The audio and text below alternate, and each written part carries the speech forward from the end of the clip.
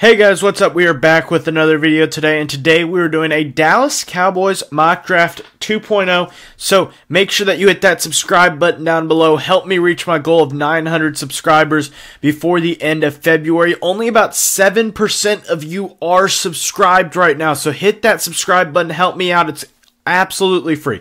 Also, make sure that you like or even dislike this video. Whatever your thoughts are, make sure that you share them, as well as comment all your thoughts and opinions down below. I'd love to know your guys' opinions. I know you Cowboys fans out there are very, let's just say, opinion-oriented.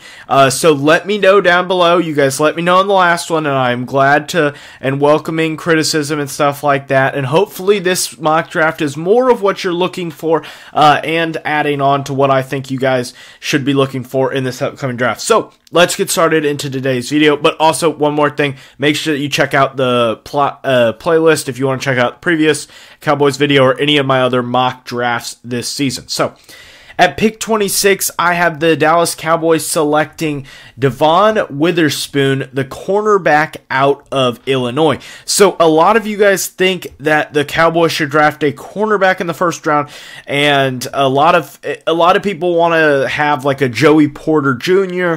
Or even a Cam Smith out of South Carolina. Both of those guys were gone off the board. Devon Witherspoon, don't get me wrong, Devon Witherspoon is a great player, but he was the last one available, and to be honest, if he was gone, I probably would have went a different route, because outside of those first couple of cornerbacks, I don't think that there's any first round talent. So outside of Christian Gonzalez out of Oregon, Joey Porter Jr. out of Penn State, Cam Smith out of South Carolina, and Devon Witherspoon out of Illinois, I may be missing one. I can't think of one off the top of my head, but out of those guys, I think those are the only first round worthy cornerbacks.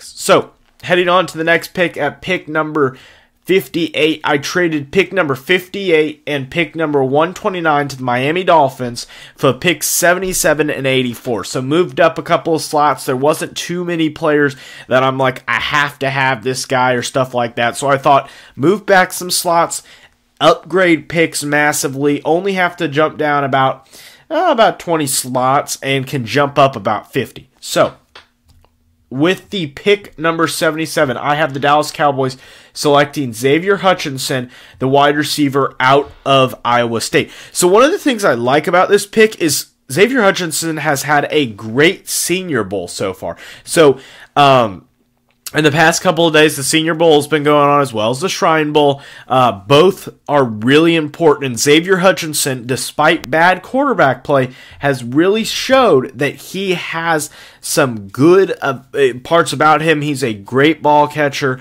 does a great job at using his big frame at 6'3" to be able to go up, high point the ball, and stuff like that. That is a big help for Dak Prescott going into next season. Xavier Hutchinson is one of my sleeper wide receiver draft picks. I really like him in the mid to late second round to maybe from basically mid second round to mid third round, I guess, is the best demonstration of where I think he could be.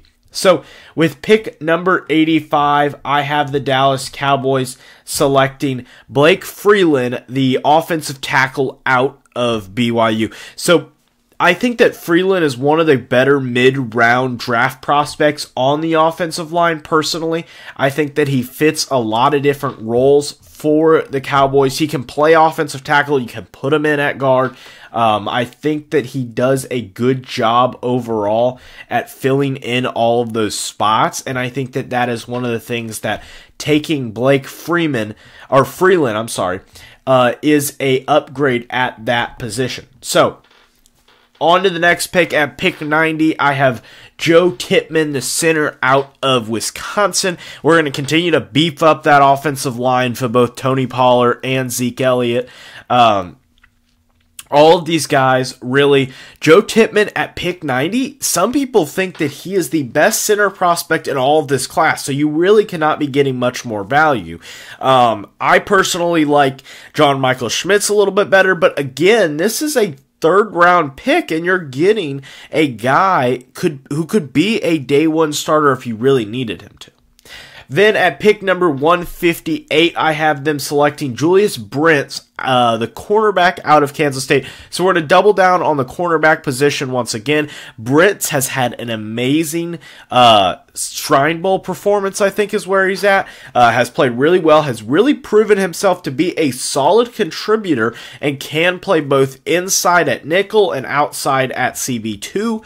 I think that could really bring diversity to that group, and if you do have an injury or something like that, that brings depth to that group as well. So at pick number 163, I have the Dallas Cowboys selecting Shaka Haywood, the linebacker out of Duke. Really, with this pick, I think that linebacker is more of a position of need than some of the Cowboys fans in my last mock draft thought. Leighton Vander Esch is going to probably be gone after this season, is my expectation as an NFL, as a Bears fan, as an NFL fan. I think he's gone. Plus, I don't think he's as good of a player as the Dallas Cowboys want at that position.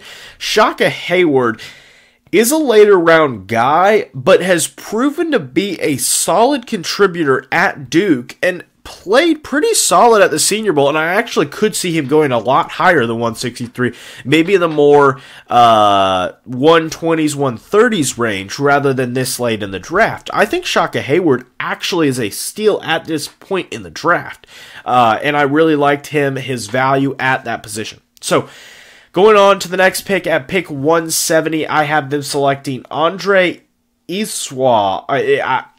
I'm saying it wrong. I'm sorry. The wide receiver out of Princeton. I know I'm screwing up his name. I'm sorry. Until I hear it pronounced more, I'm going to probably mispronounce it. Either way, is a very raw prospect. The problem with him is that he does come from smaller competition. He's pretty raw, but he also has a lot of quick bursts to him, has the explosive layer to him, and I think can overall be a good player and could possibly be a wide receiver 2, but more likely a wide receiver 3 or wide receiver 4. And those are very valuable pieces to have, especially in the later rounds of this draft. So, as we move on to pick 176, we head back to that Fighting Illini secondary, taking Sidney Brown, the safety out of Illinois.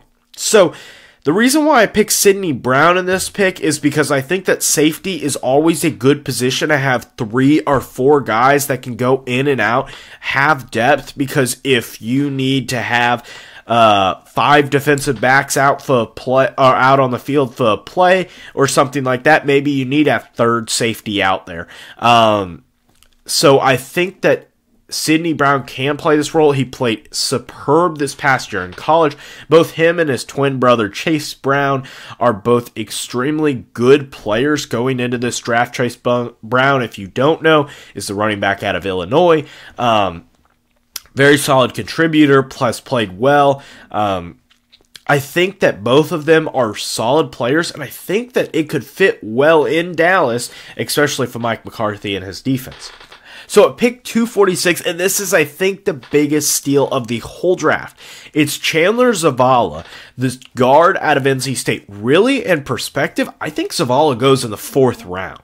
Zavala has played incredible at the Shrine Bowl, has really shown out, and shown to be, he was the left guard, if you don't know, for the left tackle that was just picked out from NC State, Akeem Ekwonu, last year. So both of them were really good, and Chandler Zavala was actually a little bit underrated going into this draft process, and I think with the Combine and with Shrine Bowl performance and all of that, I think that he will start to develop some credibility within him in order to be a more 4th or maybe 5th round draft pick. But getting him late here in the 7th round is an absolute steal. So, Cowboys fans, how do you grade my draft class? A, B, F? What do you think so far? Tell me in the comments down below. Hit the 2 videos down below. One will be a playlist, one will be a video, and hit the subscribe button up here. Help a fellow channel out. So, that's all for today's video. As always, have a great day. Bye.